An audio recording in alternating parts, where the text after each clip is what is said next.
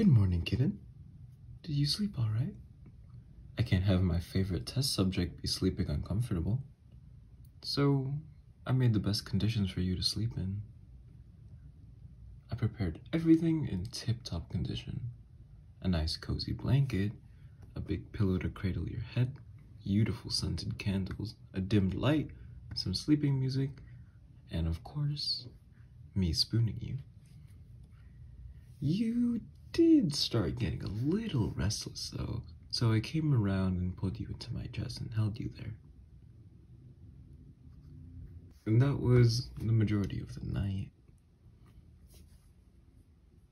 So, as you were sleeping, I studied you, thought about what I would do to you. Before I joined you in bed last night, I went back to the asylum and also went to a nearby drugstore to retrieve some old equipment. I thought I would use them for the experiments. I already prepared your breakfast earlier. Seems to be your favorite after I went through some of your files. And while you eat, I'll continue preparing the test we'll be doing today. No, don't be scared, okay? I'll be very careful and gentle. Oh, and I told you, I would only be doing a light test as a starter for these first few days, so don't worry a bit. If you do try to escape, I will find you no matter where you go, even if that means crossing the entire world. My grasp will forever be around you. Aside from that, now that you're finished eating, we can start. Come here, please. This is my little box of supplies. What do you want to start with? I have a test where I give you a tarantula bite to see how you react. This syringe with a random concoction I made, which should cure diseases, I remember? Or these goggles that electrocute your eyelids to increase your vision that I made. Whichever one you want to start with is fine with me. I'm open-minded.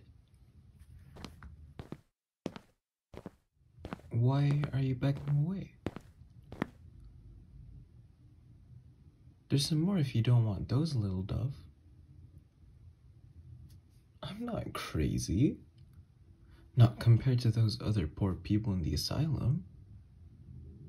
Please don't say those mean things. I mean, unlike other people we hear about, I didn't drug your food or do anything bad to it. At least, I think so. If I did, it might have just been on accident. But that's besides the point. I didn't try, and I've cleaned all of these utensils very well. All you need to do is comply with me, and everything will be completely fine. So come back, please. Oh my, you're crying. You just want to go home. Oh, my sweet and adorable sparrow. You know I can't do that, right? That would simply put both of us in danger. Why I'm doing this? You see, I'm doing this because I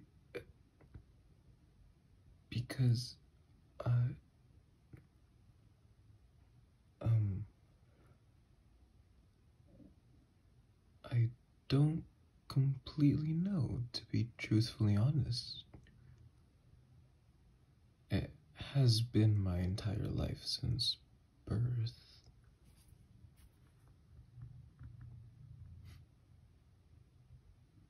What I mean is that this is how my upbringing came to be. And so I grew up continuing it. Sure, I can postpone the test for now, I can tell you. So, when I was a kid, my parents were scientific lunatics. From childbirth to the end of my years. No. I was born for that sole purpose. My siblings all died in the first few years, other than me, so I was the main subject to many of their cruelties. Anything they wanted to test, they tested on me. And that's why my body may be a little dysfunctional. Anyway, I escaped from them after they went to a secret underground auction for high-class surgical equipment. There was even a Da Vinci machine there. Oh, sorry, off track.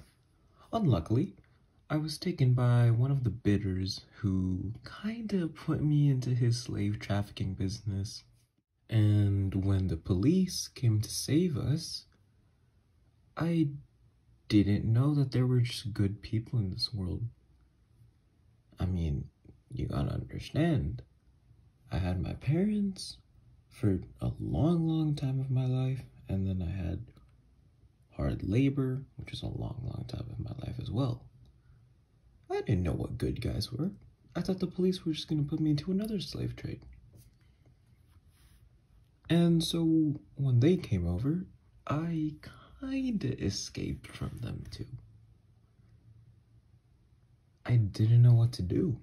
Like I said, all I'd known for my life was hard labor and horrific scientific experiments that led to basically nothing.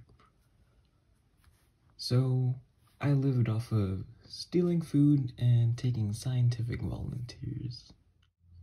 It's just, I couldn't help it. The tests were working so well that I couldn't let the people go. And they volunteered anyway. And so I thought I had the right to keep them. And sadly, that's when the police came in, and I was sent to the mental ward. For some odd reason, I should have been killed. I mean, look at me now. I'm back to the tricks I used to do. I am a danger to the people of this world, and I do not know why I was selfish.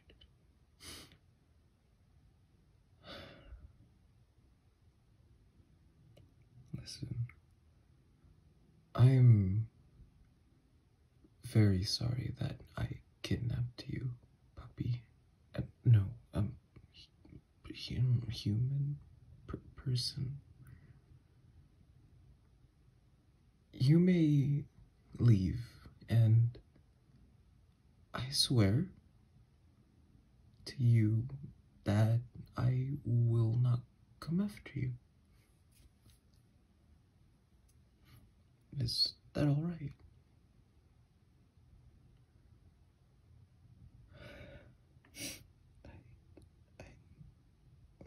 What am I doing?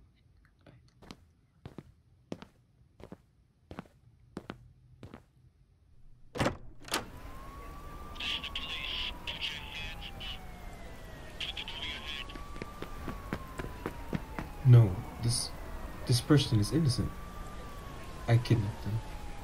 I'm the one who escaped from the mental ward. Please do not harm them. I'm guilty. Please take me.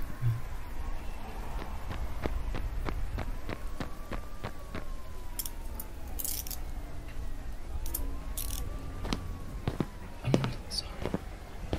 Sorry about this. So much.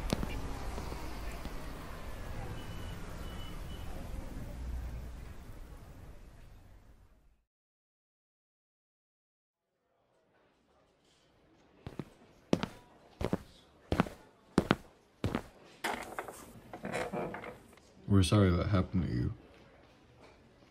He's going to be put back into the psychiatric facility with much more restrictions. Yes, we know about how much of a troubled childhood he had. Except we simply can't have people like that walking these streets. You really need to understand. sorry. I mean, take you as an example. Look what happened to you. We can't have other people in danger like that. Hopefully, he will change in the mental ward. But seeing as he was there for a good amount of 4 to 5 years, I don't think he's going to ever change. Anyways, sorry again for this. You are safe now, away from that absolute lunatic. Except, I'll be back with your files and your lawyer for you guys to discuss. So, please, rest easy.